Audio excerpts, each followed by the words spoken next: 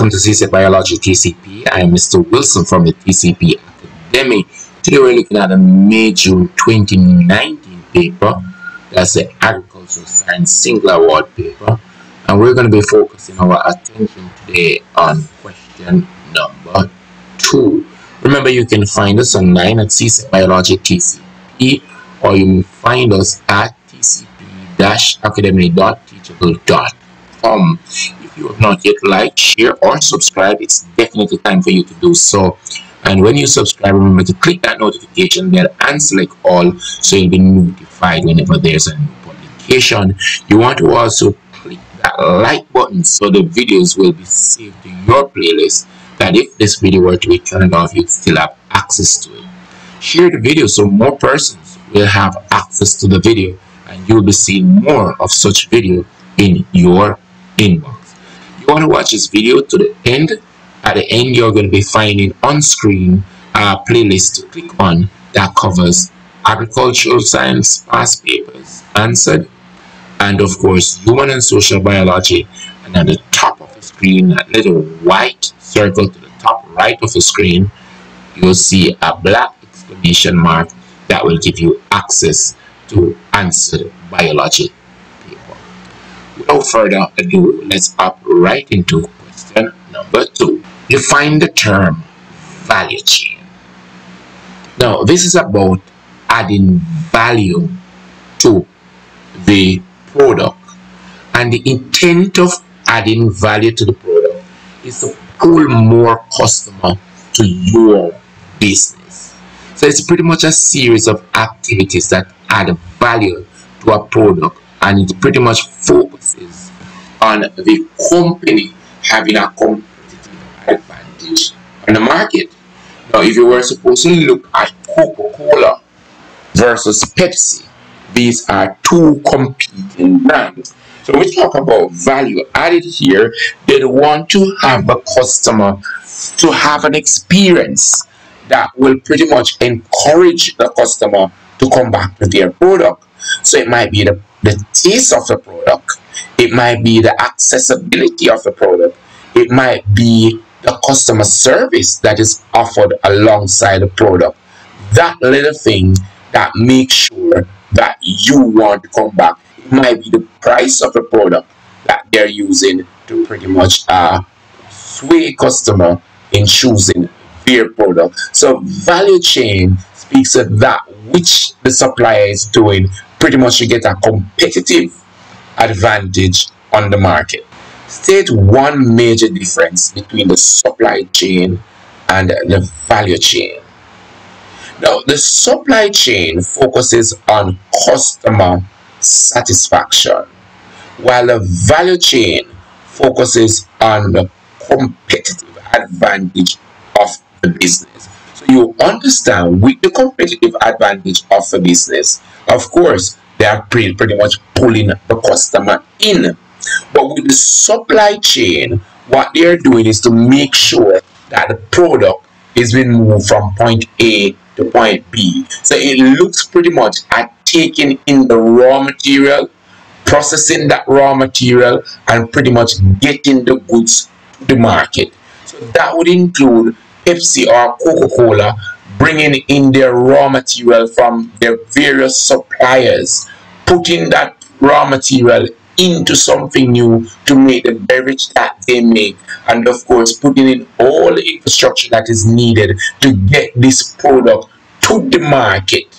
That is what the supply chain is about. So the supply chain is about transferring material from one place to another, and that means from raw material through the factory, the different places in the factory, and getting that loaded onto the truck and pretty much getting it out there in the market so the customer can have the product. So pretty much supply chain focuses on getting that product to the customer, while value chain is about adding that competitive edge to the product to make sure that the customer is choosing your product so that you pretty much continue to stay relevant in the market. We all, I think, probably would have an experience with SpongeBob and his Krabby Patty. and Plantain is trying to get that secret formula, and that formula there is the value change. The love that SpongeBob is adding to that Krabby Patty speaks to the value chain. That's an example of value being added to the product, so more persons wanting the Krabby Patty. Now, when we go to these fast food restaurants, there are some would have some nice fancy seat on the outside. You can sit on the inside. That sort of a thing. Those things refer to the value chain. What pull the customer to you? And SpongeBob with his Krabby Patty is a perfect example of a value chain. Farmers in Mount Dew have been the only suppliers of yam in their area for over 10 years. Recently, they have been complaining that the price of their yams have been reduced by 50% over the past year. So we want to look at some clues here, as we're supposed to suggest 3 reasons for the reduction in price of the yams. It is that these farmers in Mount Dew have been, that's a past tense.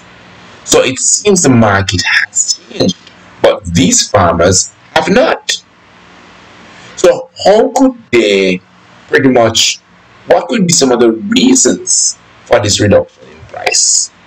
It could be now that the supply is greater than the demand. Now, if the supply is greater than the demand, that is going to drive the price of the yam down. The competition could be another factor. It might be that competition has entered the market.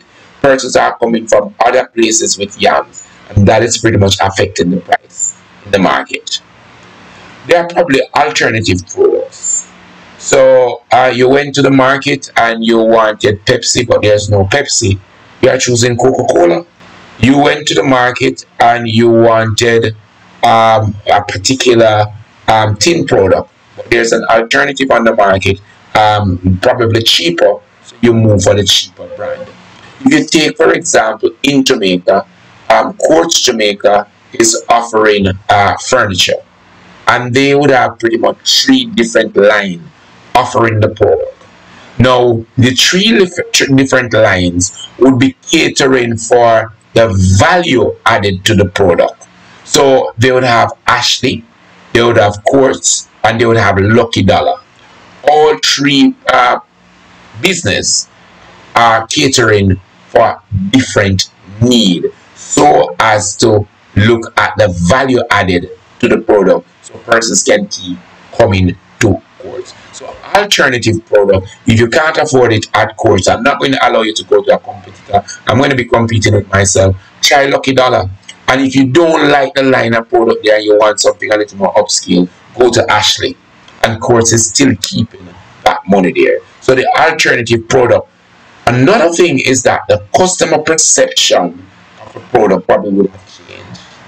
There is no need for me to continue buying yam. I have to peel the yam. I have to think about the price for the yam and all that. So persons are not so much in yam. Or probably persons usually buy a pound of yam that is cut.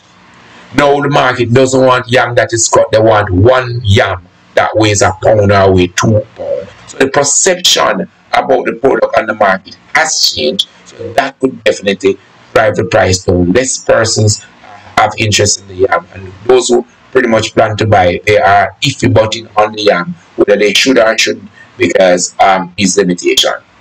Another thing is that customer spending power might have changed. So there probably was somewhere that these persons are working. They usually have that disposable income. That has changed. Either the business does not exist anymore, or pretty much persons probably would have lost their job. So that liquidity that they had is just no longer. So yam is a luxury item now. Not many persons have interest. So you have a greater supply on the market. So that is definitely going to drive the price down. Now the quality of the yam probably would have changed. Over the years, farmers are using the same soil to plant the yam. The fertility of the soil would have changed. Probably the persons would have moved from where they used to plant the yam because of the decline in fertility. So they are pretty much, they would have moved to somewhere new, and probably the soil is not as good as the one that they had. Probably very stony. The yams have a whole lot of dent or depression or curves and turns and joints and all of that. And persons are just not in this for the market. So no longer is a farmer meeting the market demand, and that pretty much could send the price of the yam down. So just one way in which the farmer of Mount Dew could get better prices for their yam. Well, naturally, it happens almost every holiday.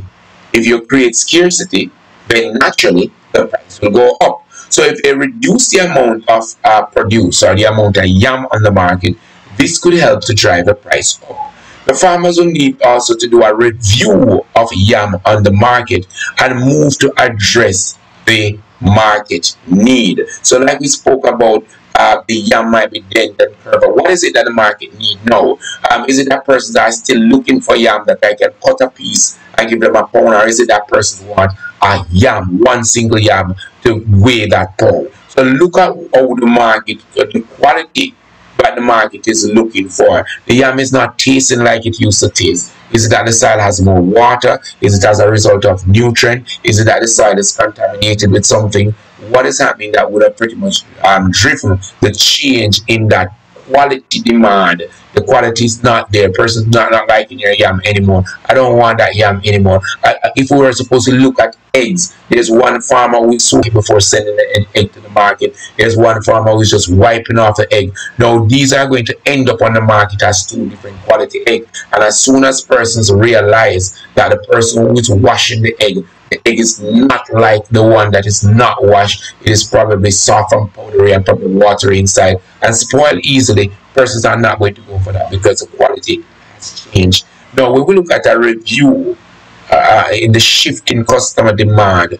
Persons are pretty much just not looking at yam as that product again.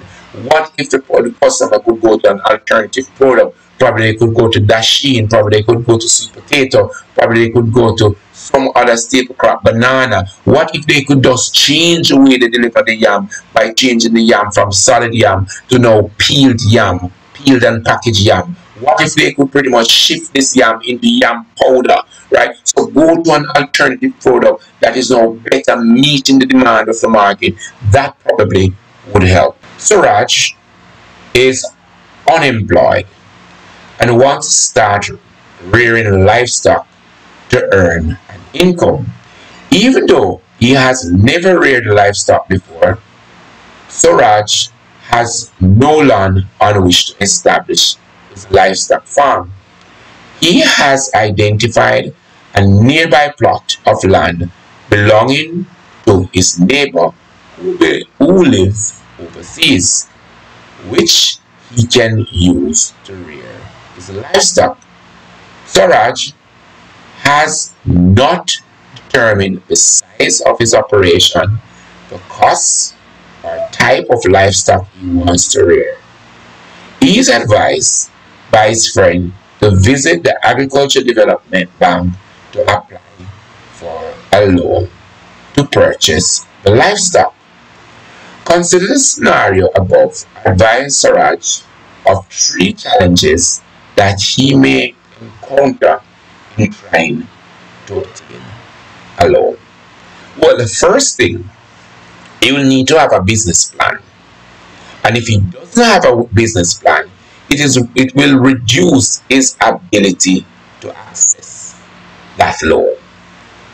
He has no legal place on which to set up the business. So it means that you are setting up the business probably on sinking sand or on sand, and when it rains, it might pretty much wash away. So persons might just come for their land. I need my land. I didn't give it a permission, and there goes the bank money. How will that be catered for? No collateral to offer security for the loan. So the farmer can't say, well, this is the thing I'm putting up against the money due. No collateral there. He will have to demonstrate that he has the ability to repay. That has not been established. There's no real evidence that he'll be able to repay. He will have to demonstrate he has the ability to secure technical competence for the operation. He doesn't have the technical know-how.